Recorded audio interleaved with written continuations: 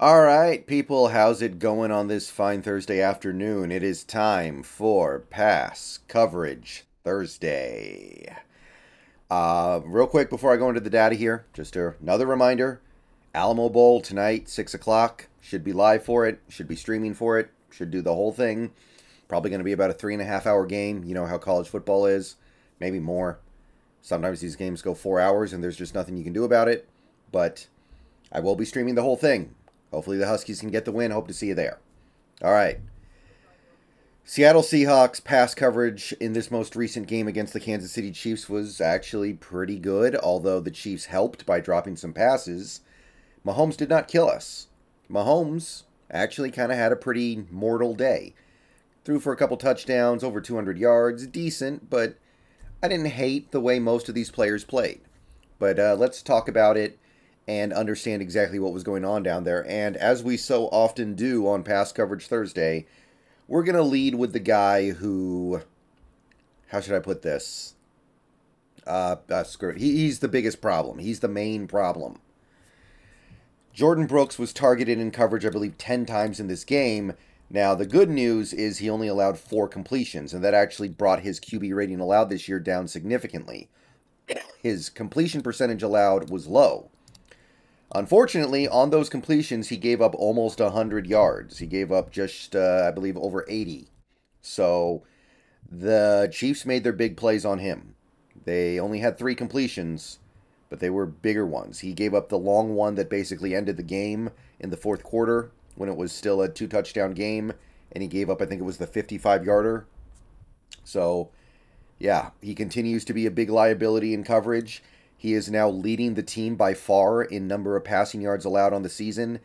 And at this point, yeah, even if he plays well in these next 2 games, even if he does his job in coverage, he's getting over 800 yards.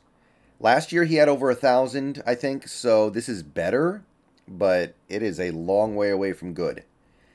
And as we move forward into this offseason, I think that a big part of the plan needs to be find a linebacker who can play zone coverage better to at least take pressure off Brooks, if not get Brooks off the field completely, because you have 2 linebackers that can do it. The other inside linebacker on this team, Cody Barton, he was targeted, not a ton, I believe he was targeted 3 times, gave up 2 completions for about, it was not, 20 yards. Yeah, 20 yards. So Barton was fine, nothing remarkable, nothing bad, just perfectly fine. QB rating allowed, still holding steady at about a 96. He's done okay in coverage this year, right? Like, he's been targeted 46 times. He's allowed 360 yards. He's got 2 picks. I can live with that. I don't hate that. Darrell Taylor gave up 1 completion in this game. First time he's been targeted in coverage for a while for 13 yards. Again, very, very small sample size here. Can't learn much from it. Nwosu, I believe, was targeted, once. He gave up a completion. It was actually a fairly significant play, a 28-yarder. So Nwosu, I mean, he doesn't cover that much, so it's kind of whatever. But, he's not having a great year in coverage. Mafe was not targeted. Bruce Irvin was targeted once and gave up 1 completion for 8 yards. So everyone else, more or less fine. Nwosu gave up the big play in coverage, but, that's 1 play. At the end of the day, you can kind of see that Jordan Brooks gave up over 1/3 of the total number of passing yards the Chiefs got in this game. So nobody else could have done that badly, right? Like, there are going to be other plays you give up here and there, but overall, you'd say this is a Jordan Brooks problem, and then everyone else did okay. Moving on to the cornerbacks to kind of illustrate that a little bit better, Tariq Woolen was targeted 3 times. He gave up 2 completions for all of, 11 yards. So he gave up the 2 short ones, and then he had the PBU in the end zone. That would have been the touchdown. Real nice play by him. Almost picked it off. QB rating allowed, according to PFR right now, is 52.3. So really, really good year for Tariq Woolen. Really, really happy about what he's doing. I thought he was one of our best players against the Chiefs. When you get targeted 3 times in a game as a starting corner and you only give up 11 passing yards, that is a cornerback doing his job. Michael Jackson also had a bit of an improved game. He was targeted 3 times, gave up 2 completions, but only 16 yards. And I didn't notice any terrible tackling from him in this game in comparison to recent games. He did allow a touchdown, but I think it was the Kadarius Toney touchdown, and I'm just not gonna like that's not really a coverage touchdown, is it? It's a glorified running play, and Jackson was in coverage. Honestly, both touchdown passes the Seahawks gave up in this game, it was like I can't really put that on the guy in coverage, the way those touchdowns transpired.